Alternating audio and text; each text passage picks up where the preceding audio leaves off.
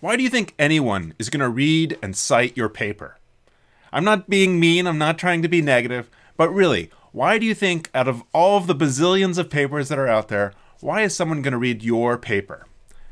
The odds are good that if they're reading it, it's because you had a catchy title, or your abstract had some kind of hook on it, that then led them into reading your introduction and the rest of the paper, and that because you wrote a solid piece of research that made key contributions to the field, that you're now going to have big impact. But that all started with a compelling title and a solid abstract. That's exactly what we're going to talk about in today's episode of Code Club. Hey folks, I'm Pat Schloss, and over the past 20-25 years, I've published more than 100 peer-reviewed manuscripts. All of those manuscripts have had a title and an abstract, as well as, hopefully, solid science behind them. Well, while I'd like to think the titles are compelling and the abstracts are well written, the reality is that I'm not so convinced that my abstracts or titles are anything special.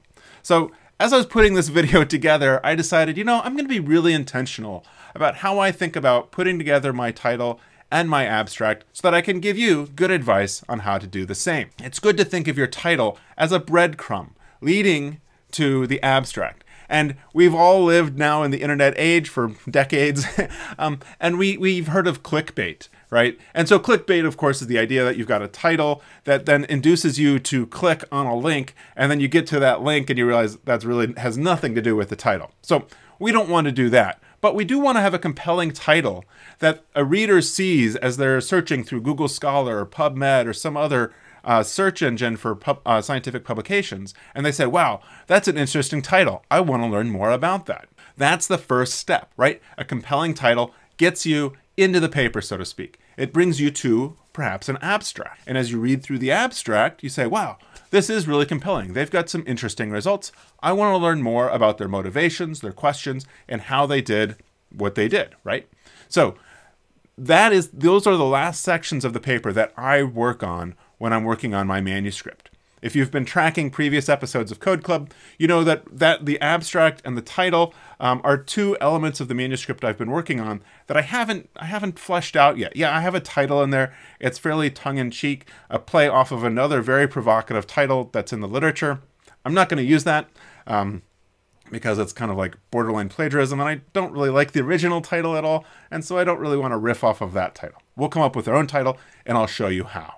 So instead of starting with the title, I'm going to start with the abstract today. And before I start writing, I want to know what the journal expects my abstract to say, how long it expects to be, whether it expects there to be any type of structure. So my plan is to submit this paper to mSphere. As you read through this instruction to authors, I know this document is really long and dry and tedious, and it's like, who reads these things? Well, I'm telling you, read it, because it's got a lot of great information in here to understand what they're looking for. So as I'm scanning down through here, I'm looking for the abstract. And so what I see is that mSphere and all of the ASM journals have a two-part abstract. And so they have abstracts consisting of two sections with their own headings, an abstract and the importance. And so they're going to be published together. If you do a PubMed search and find papers published by mSphere or any of these ASM journals, you'll find both sections are present. They give you a sample structured abstract for guidance. So the abstract section should be 250 words or less and should concisely summarize the basic content of the paper without presenting extensive experimental details. The important section is a 150-word non-technical description of the significance of the work.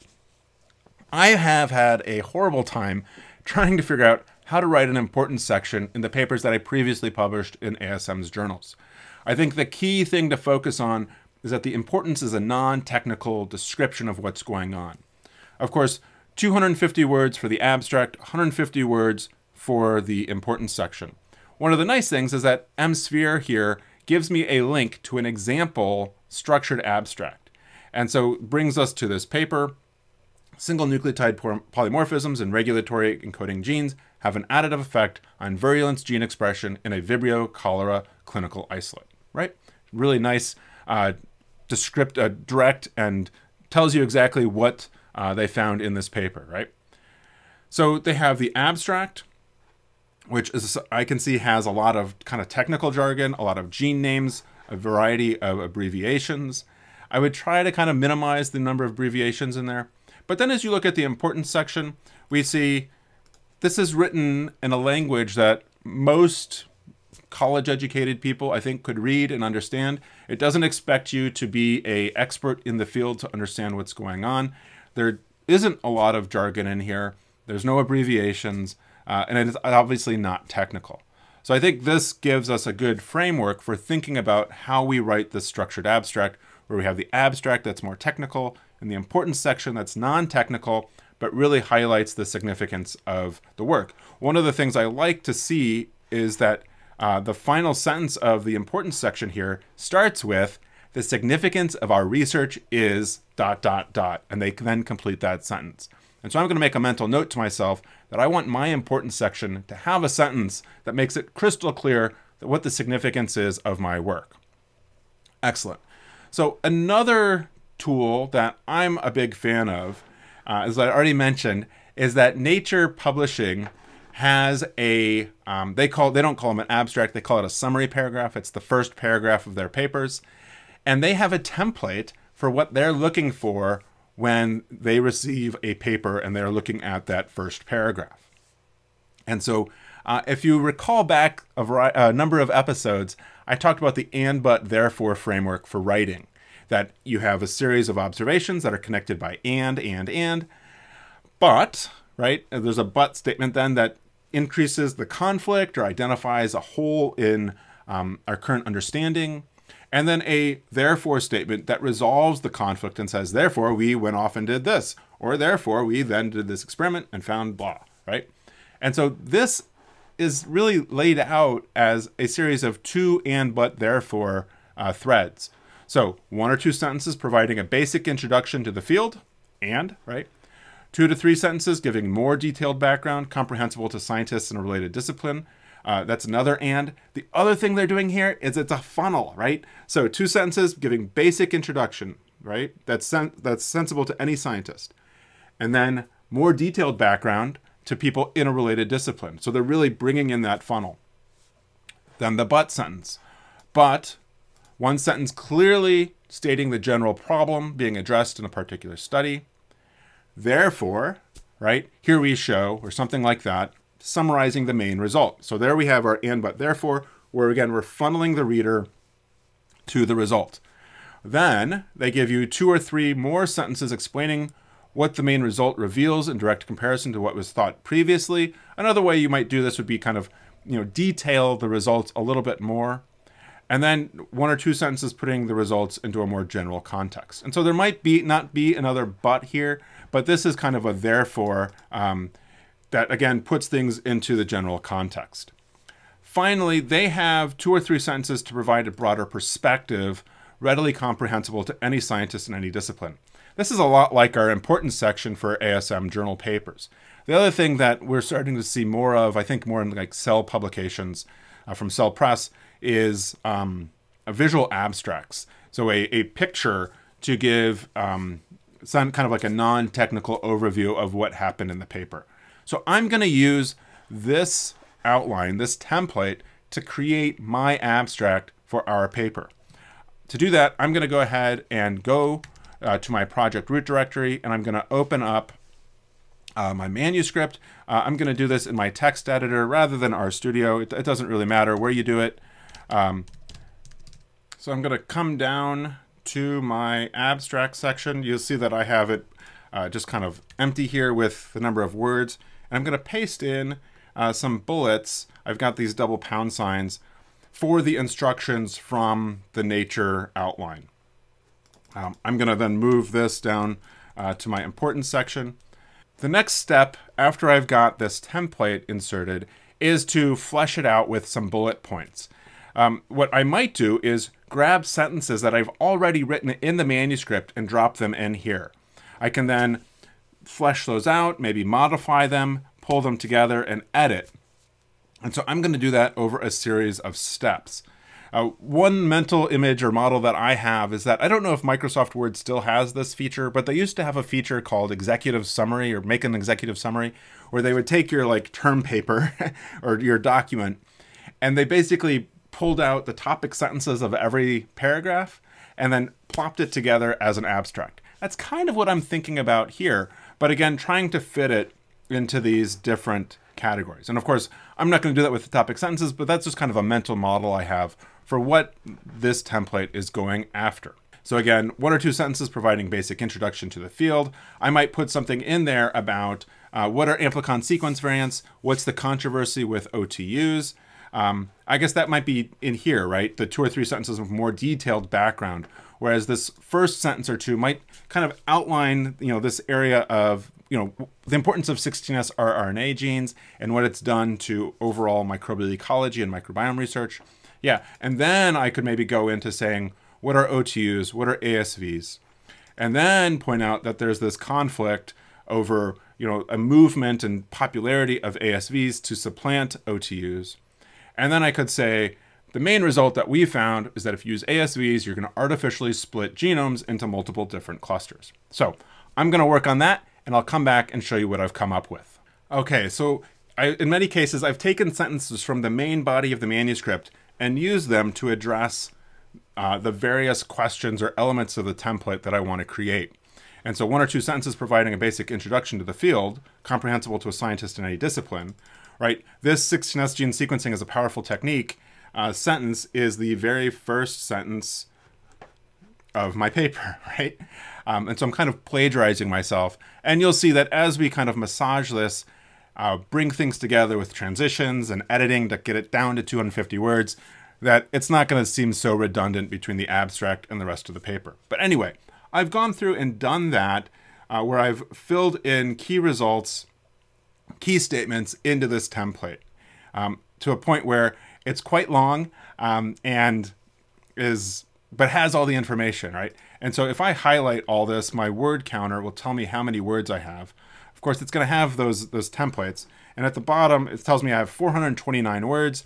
And so, maybe 100 of those words or 150 of those words are these bullets that I'm then filling in. So we've got too many words, but it's better to have too much than too little, because then we can still cut and prune and edit, right? I also, in my importance section that I'll show you here, is that, again, I have some bullet points that I think are general and non-technical, right? I've got 16S rRNA gene sequences, but that's a little bit of jargon. I don't know. I feel like I have to include that in ASVs and OTUs, because that's really what the paper is about. I only have 150 words, so I can't break it down too much further than that. And so we'll see. But again, this is, again, quite long. How many words do we have here? We have 159 words. So it's close, but we'll want to pull that together. So the next step that I'll do is I'll go ahead and remove these bulleted titles, and I'll pull it together, and I'll start editing. All right, so I've removed those bulleted titles, and I've concatenated my various elements of text together. In my abstract here, I have 320 words, so I'm 70 over the 250. That is a hard threshold. I've experienced this before, where I had 251 words, and the submission system would not let me proceed. So it has to be 250 words for the main abstract and 150 for the importance. So this is 70 words over. The other thing you'll notice in here is that I've got some holder text to describe things about, like, say, how many genomes were in the database that I used and how many species were there, as well as this information about the thresholds. I can fill that in with R Markdown, but again, for now, I'm just focusing on the things that you can do in any platform, whether it's Microsoft Word or any word processing software. I'll come back later and add in the R code to populate those values. I've done the same thing with the importance section, and here I'm at 159 words, so I'm a little bit long. So what I'm going to do next is think about what can I cut, what can I consolidate to make the package a lot tidier.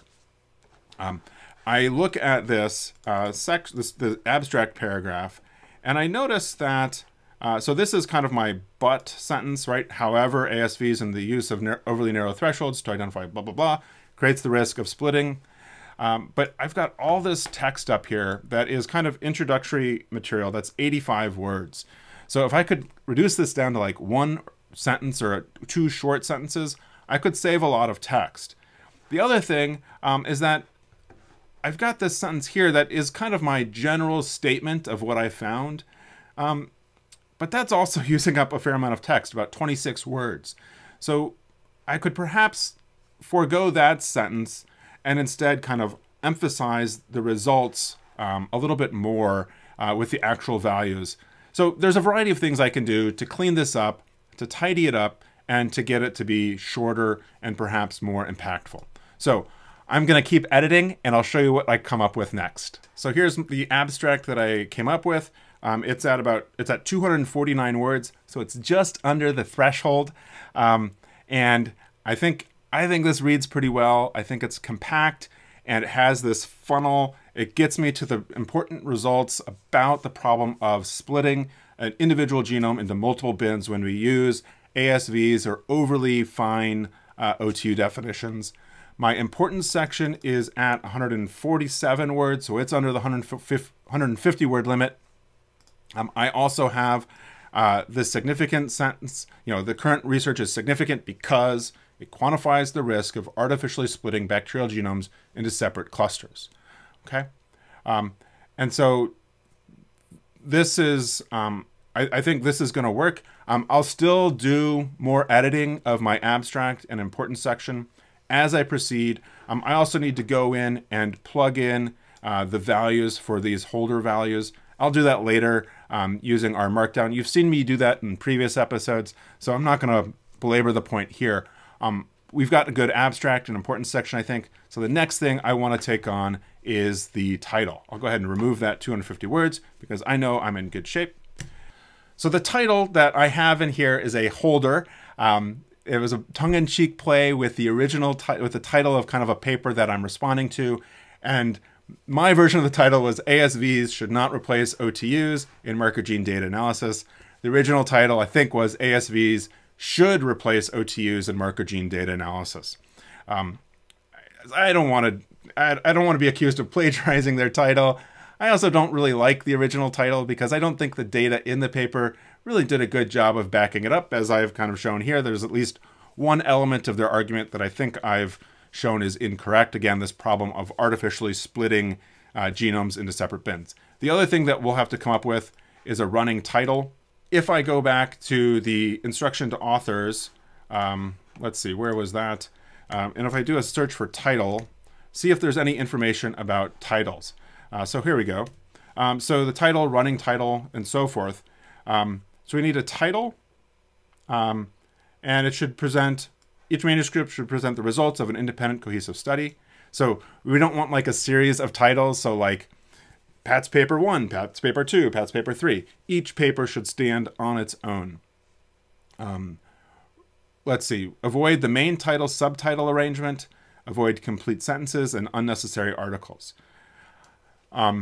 We want to include the title and the running title. So the running title should not exceed 54 characters and spaces.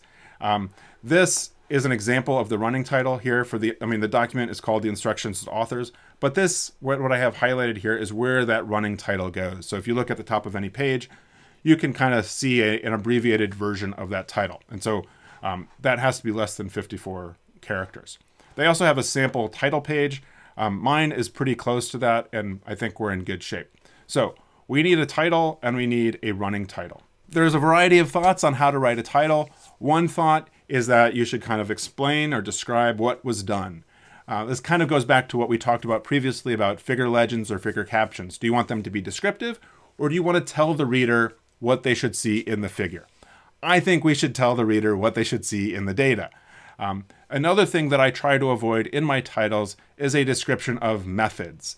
The result I find should be true independent of the method, right? So I don't want to say, characterization of the human microbiome using Illumina-MiSeq data, right? I mean, that's kind of a crappy title anyway, but I wouldn't want to certainly include using Illumina-MiSeq sequencing, right? because it should be, what I find should be independent of the sequencing platform that I used. Now, if I'm developing a new method using the Illumina MySeq platform, that can be in the title.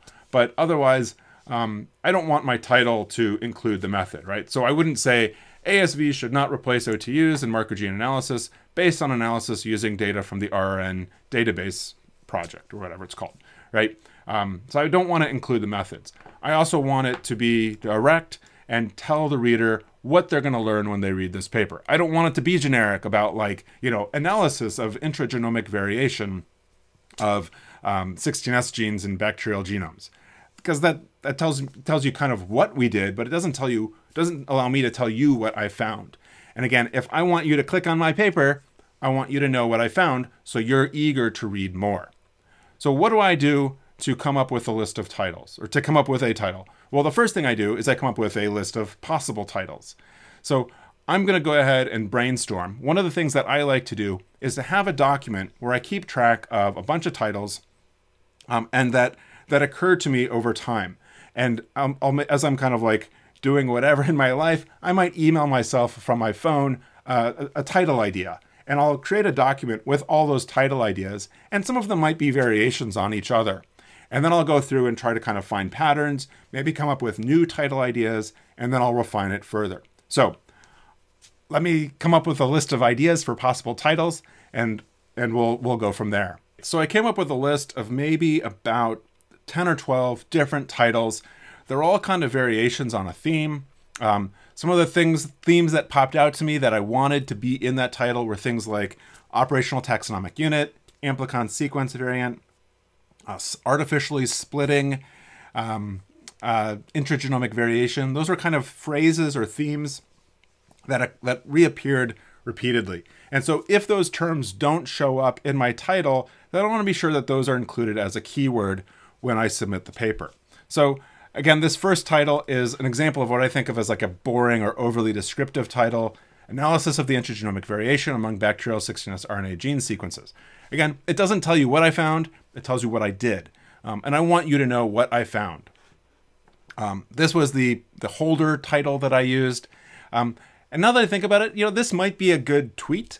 MSphere and other ASM journals and other journals now are inviting you to provide a tweet that you might use in helping to advertise your manuscript. And so this is a little bit provocative and might be a good way of helping to sell the paper. Someone on Twitter might see that and be like, oh, wow, that sounds like that's on fire. I'm going to go check that out, right? So who knows? And then you can see, as I kind of scroll through these lists, a variety of different titles. You know, these two are similar to each other. You know, split bacterial genomes into different or into separate units of inference. Unit of inference is kind of wonky. Here, these start with adoption of amplicon sequence variants, blah, blah, blah. And you can see I've got artificially splitting in here, right? And kind of going through here, one of the things that I noticed with these titles is that for the most part, they were negative, right? They were kind of saying, they're kind of bashing amplicon sequence variants. And so I wanted to write a couple titles that were positive, right? So use OTUs because they are good, right? Not don't use ASVs because they're bad, right? So I came up with a couple down here, these last four, that I saw as being more positive. I don't know, negative cells, unfortunately. So, but I wanted to have these in the mix as part of my overall list of potential titles.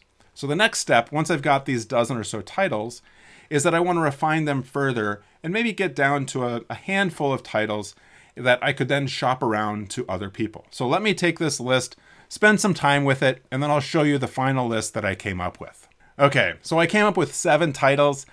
2 of them were the ones I said I didn't like. So the first one was that overly descriptive, boring one that says what we did, not what we found. The second one is that placeholder one that would probably be a better tweet. And then 3 through 7 are kind of what I thought were the best of the different categories of titles that I had. So what I'm going to do is to take these titles and I'm going to put them into my lab's Slack forum and ask the people in my lab what they think is the best title. This is something that I would encourage you to do. pick a couple titles, share them with your friends or colleagues, and see what they think is the best title. So I'm going to go put this in Slack, and I'll give people in my lab a few hours to mull it over, and we'll see what they thought was the best title. I let my survey run with my lab for a few hours. One of the things you can do in Slack is I put in my numbered list, and then I put in 7 reactions, so the emojis for each of the numbers, and then invited everyone in my lab to choose 2 of the titles they liked the most. And so, you know, there's 6 and 7 didn't actually get any votes. So those were the more positive versions of the title, which is interesting, right? That the negative sold better. People kind of liked the provocative one. Number 2, somebody liked the more descriptive version, but what really resonated the most with people in my lab was title 3, amplicon sequence variants, artificially split bacterial genomes into separate units of inference. Again, that separate units of inference is a little wonky, but I think that works pretty well. I could say into separate clusters, but you know, I think units of inference is good. We might come back and change that with clusters, and I might ask people again, you know, what do you prefer, units of inference or clusters? But for now, I'm pretty happy with that. So that's going to become my new title. So I will come back to my manuscript, and I will put that in here, and we're in good shape. Now my running title has to be 54 characters or less. And what I'll do, I think, is this is 96 characters. So let me put this down here for my running title. And maybe if I do ASVs, artificially split bacterial genomes into separate units of inference, that's 74 characters. And what if I did clusters? What do I get there? That gives me 64 characters. Maybe I'll do ASVs, artificially split bacterial genomes. And that's good. And so this comes in at 41 characters, and I think that'll be a good running title. You know, I'm not going to get my paper accepted or rejected because I have an amazing running title. I think it's purely functional for when people print out the paper as a PDF. So that's great. Okay, so I have my title, my running title, my abstract, my important section, and I'm really happy with how those look. Now, the final thing that I want to do is I want to create a document of keywords. Now, whenever I'm submitting my paper, I always forget to come up with a list of keywords before I'm submitting the paper. When I'm submitting the paper, then I'm in such a rush that I'm just annoyed that I have to come up with keywords. But again, if we're thinking about search engine optimization, we want to think about, you know, coming up with a good list of keywords. In general, we don't want our keywords to be in the title, and probably they don't necessarily need to be in the abstract. I don't really know how Google Scholar or PubMed's engines and algorithms work, but the title, it probably doesn't need to be in the title. So let's make a list of keywords. So ASV as an abbreviation for amplicon sequence variants, OTU. I've got 16S. I don't have 16S. So let's put in 16S rRNA gene, and let's do 16S rDNA. I hate that phrase, but people search for it, so let's include it. Let's do microbial ecology, microbiome, and microbial communities. And let's do bioinformatics. And this might be a list that